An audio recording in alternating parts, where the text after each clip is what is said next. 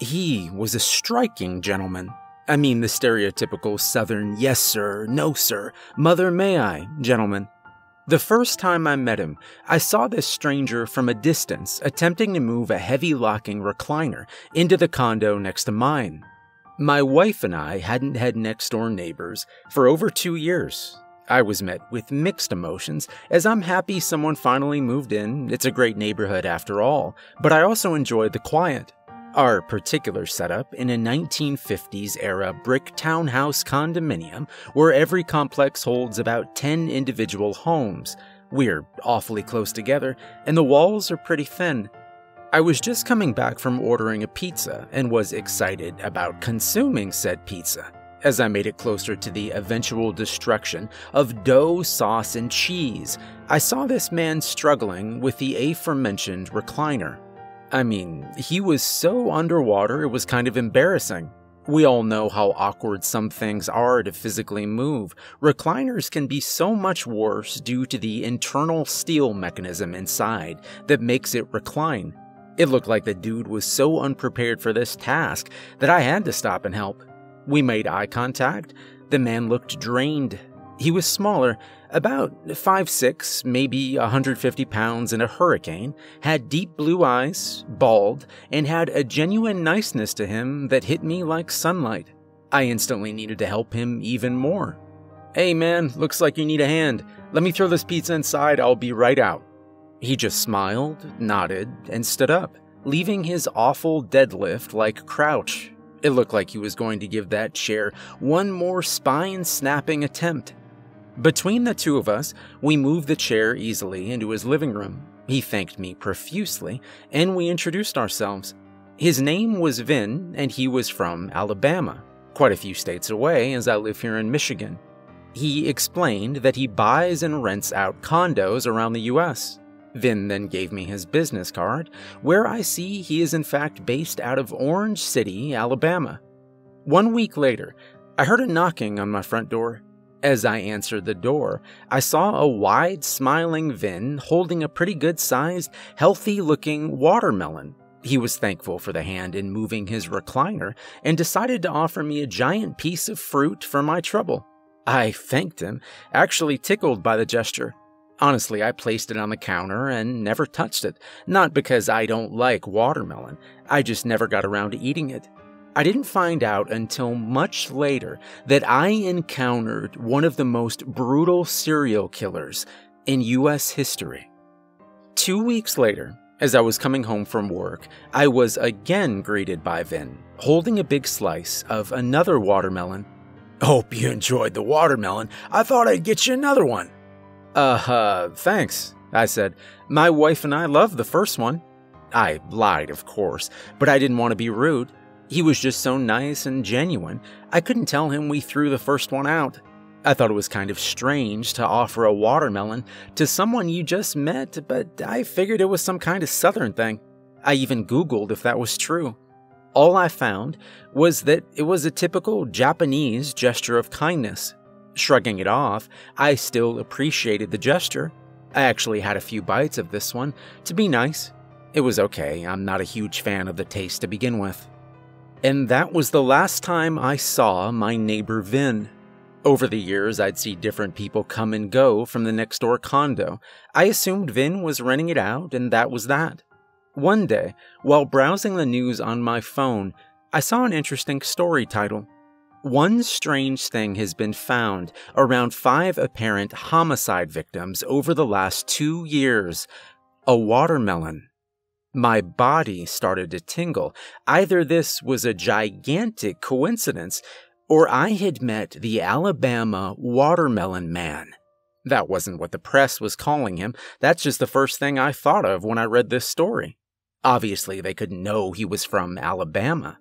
Apparently, there had been 5 men all throughout the country stabbed and beaten to death with a giant green watermelon placed near their lifeless body. There had been 2 mid-20s aged men found within a few miles of each other in a condo complex in Indiana.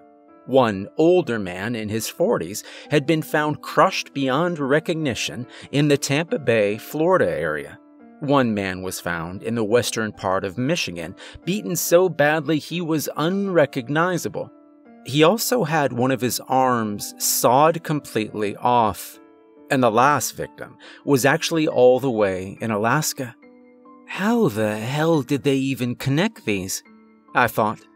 Reading deeper into the article, I discovered that the local police made it public early on and that an untouched, fresh watermelon was placed at the scene of the two Indiana men, probably trying to get any help from the public they could, thinking it was a local person who may have been seen buying watermelons, I guess. When the next couple of gruesome murders were found, one of the Tampa detectives remembered that story from Indiana, and from then on, the country's police forces were waiting for this watermelon killer. Shutting down my phone, I sat in silence for minutes, hours, days maybe. Now what? Do I wait to get brutally dismembered? Did the Alabama watermelon gentlemen give their victims the fruit and wait to kill? Should I contact the police or the FBI? Would I sound like a lunatic? I'd say it'd been years since I'd seen Vin. I know this could all just be a huge coincidence, and maybe I'm just paranoid as hell, but my gut feeling was that something very bad was going to happen. He had killed all men, so I felt fairly sure that my wife wasn't in danger, so at least that was a relief. Should I start arming myself like Arnold in Commando? A light bulb shattered over my head, figuratively of course, and I ran to loot the drawer where we keep random paperwork, including business cards. I found it. Vin from the Orange City condos in Alabama. I looked up the condo association info on that card to find that it was indeed a real place, and his name was on the website, although not as Vin. It was another name that started with V that I won't disclose. The internet is an amazing place. You can do a little detective work and find anything. I linked Vin to several properties throughout the states, including ones in Indiana, Alabama, my home state of Michigan, of course, and even the last frontier, Alaska. Needless to say that my internet sleuthing did not help calm my mind. Still a massive coincidence. I peeked through my windows every day before I left my house. I had lights and cameras put in. I almost threw up when I saw watermelons at the grocery store. This went on for a calendar year until the memory of Vin, the Alabama gentleman, the possible watermelon killer, disappeared. I've always been into true crime, serial killer lore, and interesting lesser-known stories like the Happy Face Killers and the Toy Box Killer. These kinds of subjects didn't get their own coverage on Netflix or national television. I found them on YouTube. It was on one of these channels I found an amazing, albeit terrifying recounting of the custom of the Alabama Watermelon Man video.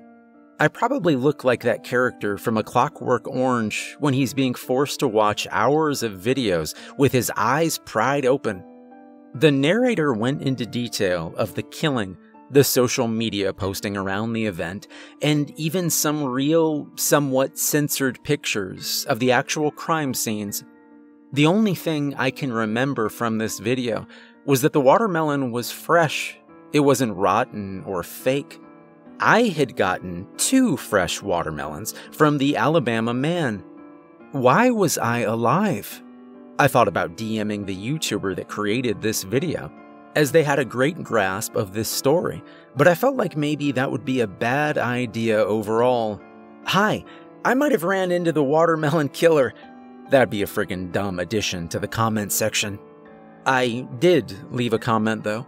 I just left a simple emoji. Imagine Macaulay Culkin doing his most famous scene ever to make it simple. I guess that was all it took. Several days after watching and commenting on the Watermelon Killer's video, I opened my front door to see a card on the steps. My wife and I left cards for each other frequently, so I wasn't at first alarmed. Seeing a cartoon of a watermelon on the envelope, I did become alarmed. I shakily opened the note with blood absolutely rocketing through my body. "You're one in a melon," it said on the inside, with a sketch of a watermelon slice that had a little slimy face. Soon after, there was nationwide breaking news. The man that struggled to move a reclining chair 10 feet from his front lawn to his front door that I met years ago had been taken into custody in Alabama. The man I knew as Vin had committed one more deplorable crime, taking the life of a 30-something nomad outside a nightclub in the beach resort town. Smashed watermelon was found all over the corpse. I followed the now-dubbed Alabama Watermelon Man story from start to finish. I had a Google alert placed, so every time his name came up, I'd be notified.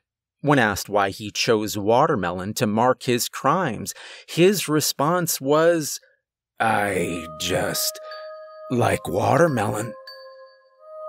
15 years later, the man I knew as Vin was leaving death row to face the chair. I suppose you could describe it more of an examination table, as electric chairs are not really used anymore. Before the deadly lethal injection cocktail was administered, he was asked if he had any last words. "Be nice to people."